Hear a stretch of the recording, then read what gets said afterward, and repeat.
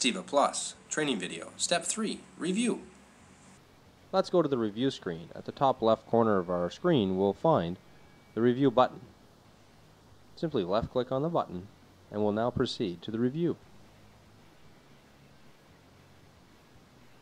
The review screen is made up of various areas. We have first our video player on the left hand side. We have our game events that we've marked in the record mark screen. We have our sorted events playlist, which are events that will sort into our sorted events playlist section so that we can create custom movies and create playlists. Located right below the video player, we have various tabs. And above the game events section to the right, we have our game video location, our build details, and our web upload. We'll go through that information a little later. First, let's look at simply reviewing the game events that we've marked. If we left click on the events, we'll automatically see the event play in the video player, and only the segment of time that we actually programmed when we marked the event. We can right click on the event and bring up a different menu that allows us to do custom edits. We can edit any of the information by right clicking on any given event. We can change the start time, the end time, the event, add sub-events, create even notes. This will make it easier to find information later. And everything is automatically saved. If we want, we can also use hotkeys. If you hold down the Control key on your keyboard, while you are left clicking on a particular event, it'll bring up the submenu for that particular event or that particular column, depending on what you're looking at doing.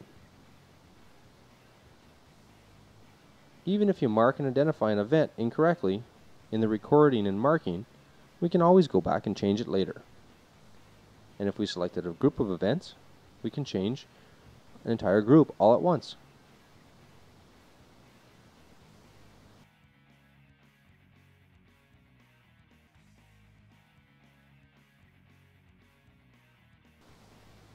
By left clicking, we see the actual event.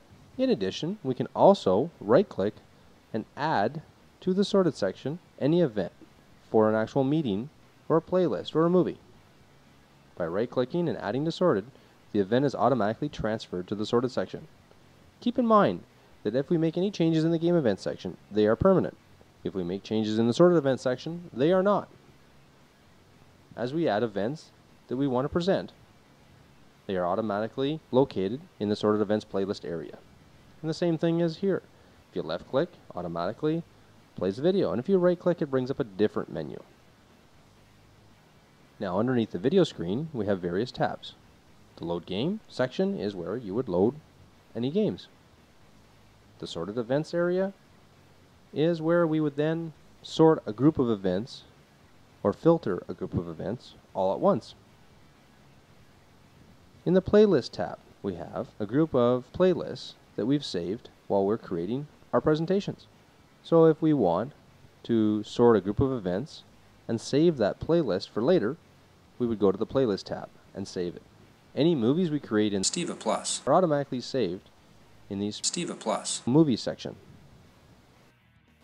We can also add movies to our sorted events list that we've already created. The same thing goes for STEVA Plus pictures. We can save our pictures from anything that's on screen, and then we can actually correspond those pictures into any of our playlists and movies in the future. And our downloads tab is where you will locate all of the things that you've downloaded from the internet, and more specifically from the STEVA Plus video network. We'll talk about that a little later. Now to the right of the screen, in the sorted events playlist area, right below you will find various buttons.